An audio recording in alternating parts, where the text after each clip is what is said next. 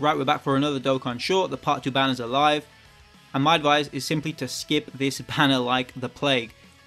I should probably preface this by saying if this Saiyan Saga pairing is your favorite iterations of these said characters, then go ahead and summon. You don't need me or anyone else to tell you twice.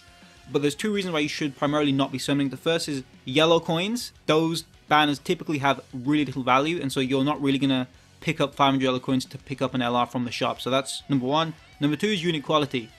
From this 12 featured unit banner, there's only 3 units of real good quality: Heart Virus Goku and the brand new 2 LRs. In contrast to the part 1 banners, we have 7 out of the 10 featured units on both banners being Dokkan Fest LRs. You'll always be obtaining red coins. With the red coins, you can pick up units like Tech LR Super Gogeta whenever he returns, I presume Saiyan Day. If you really wish to summon for Goku and Vegeta, try your luck with the Super Thank You tickets.